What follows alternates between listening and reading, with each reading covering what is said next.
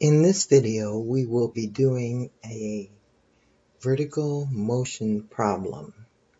Use A of t equals -32 feet per second as acceleration due to gravity.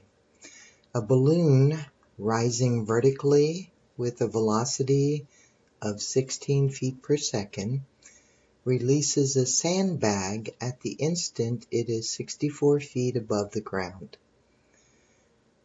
First thing we want to find is how many seconds after its release will the sandbag hit the ground. And then the next thing we want to find is at what velocity will it hit the ground. Now the first thing we want to do is write down what we know.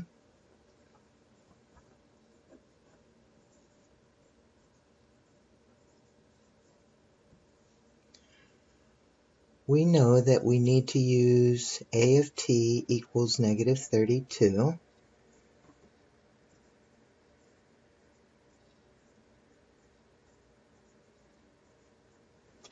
Now before I go on, let me point out that the reason this is negative is because we're up in the air and we're falling toward the ground. So our acceleration due to gravity is a negative. Also, if these measurements had been in meters,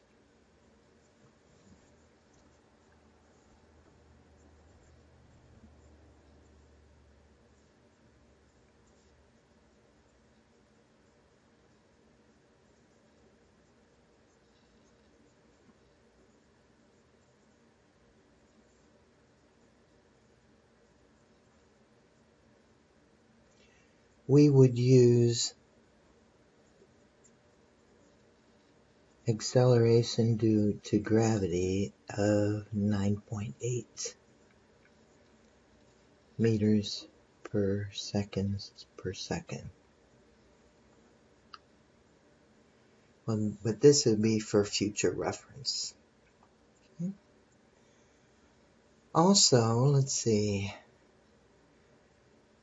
Rising vertically with a velocity of 16 feet per second. So that tells us that our velocity at time 0 is 16. And then releases a handbag at the instant it is 64 feet above the ground. So that means our position at time 0 is 64. Now we know if we start with acceleration,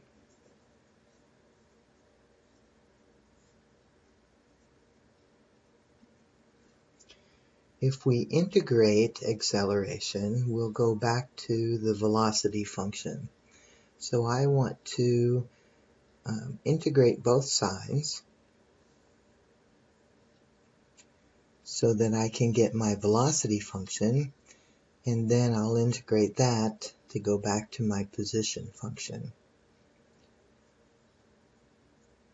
So when I integrate A of t, my variable is t, so I need to integrate with respect to t, and then integrate on the right side, -32, and I'm going to write that as t of 0, and it'll be with respect to t. Okay, so the integral of A of t is v of t, and I know that I increase the exponent by 1 and divide by the new exponent, so that'll be t to the first power.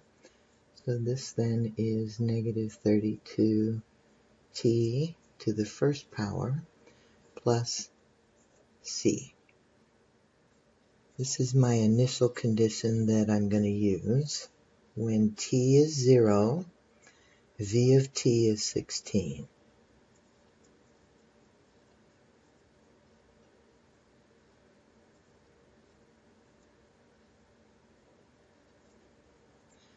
So I'm going to plug those numbers into this equation.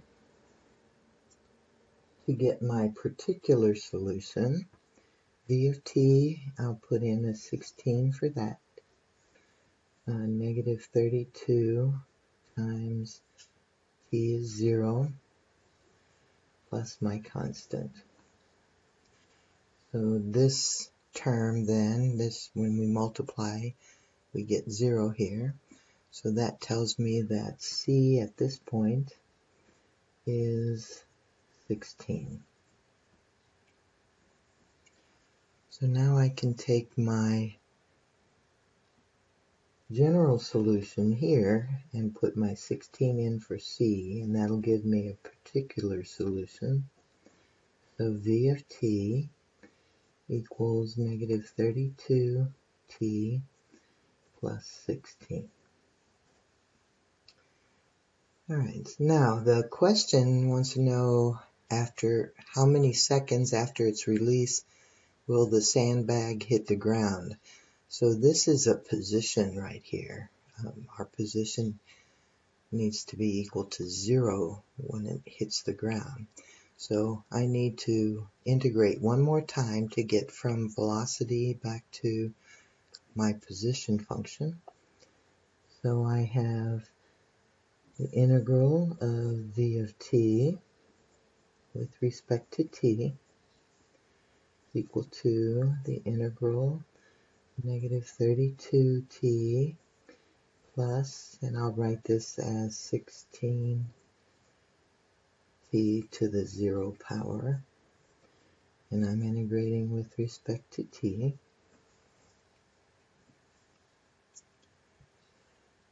So when we integrate our velocity function, we get our position function, which is s of t.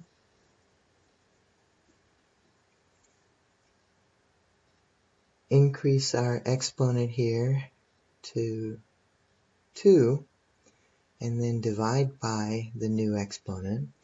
So this is a negative 32t squared divided by 2 plus, and increase this exponent to 1, divide by 1.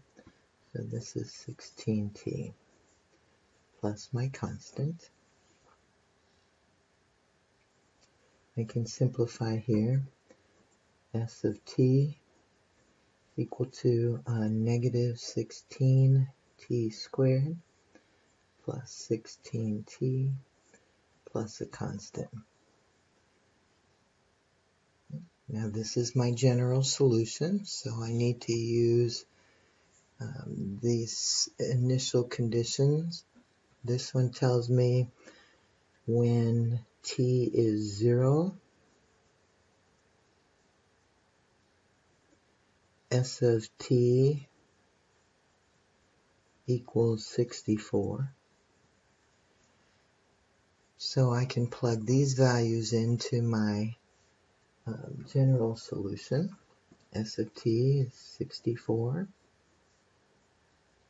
Negative 16 times, and then t is 0, so 0 squared plus 16 times 0 plus my constant.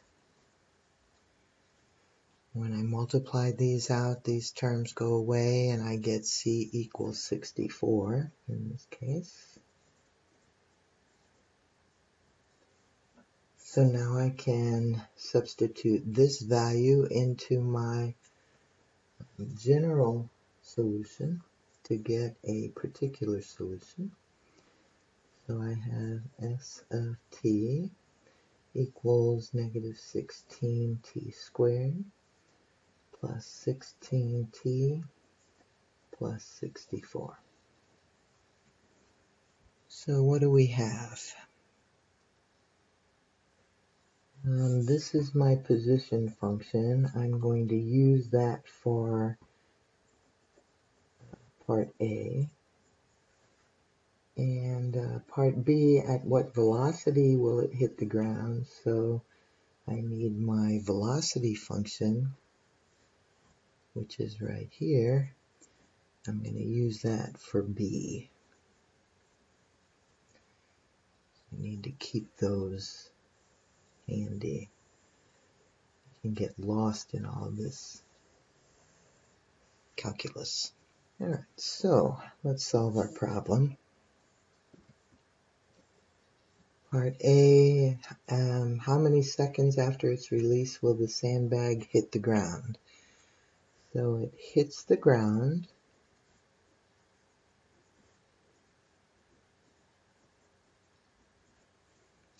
when our position function is equal to 0. And we're going to look for t because we want to know how many seconds. So 0, right here for s of t, 0 equals negative 16t squared plus 16t plus 64.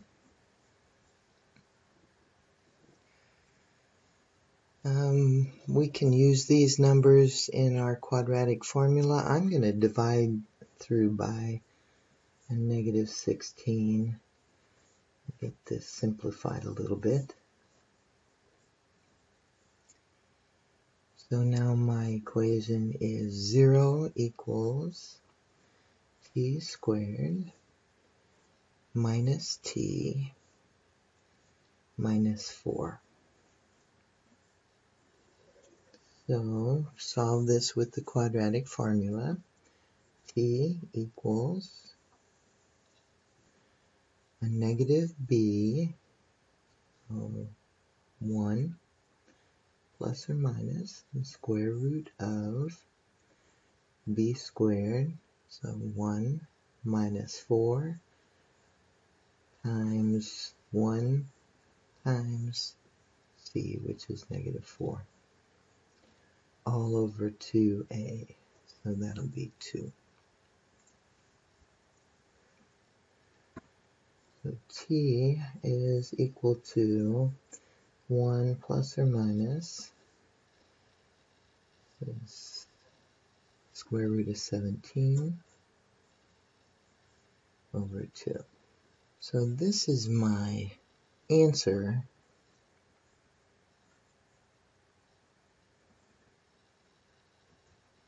One plus the square root of 17 divided by 2. So we have time is approximately 2.56. I'm going to save that in alpha A. Make a little note here. And then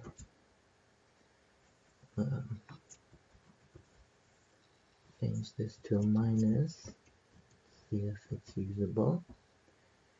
That's a negative time value, so I won't be using that. Let me write it down though, negative 1.56. I won't be using that.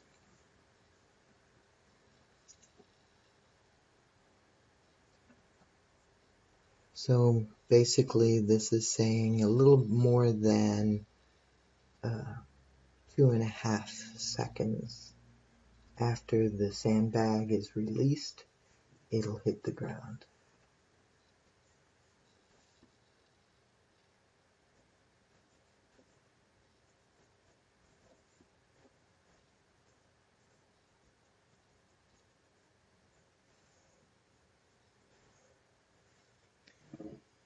Alright, now part B, at what velocity will it hit the ground? Well, I know the time when it hits the ground, so I need to use this velocity equation with my 2.56 seconds in here, but I'll use the value that I stored.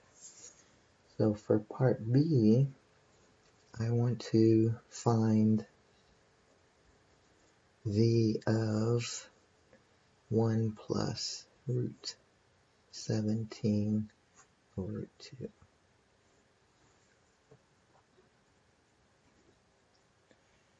And we know that our velocity equation is, let me copy that down, negative 32t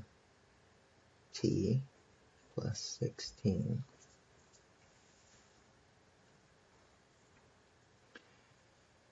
So I'm going to put my 2.56 in here.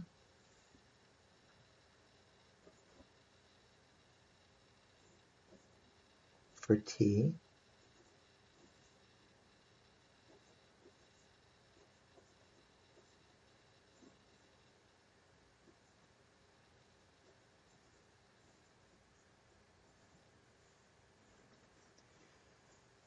And I saved it in my calculator as alpha A, so I'll be using that to get an accurate answer. So negative 32 times alpha A plus 16.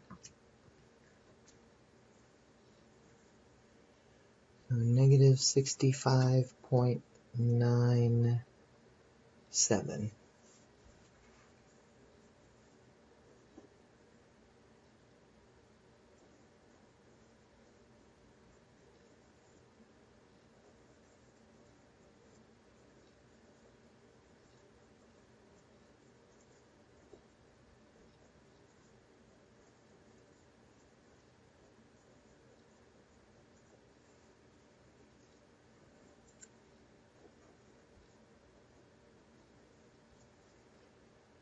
Negative 65.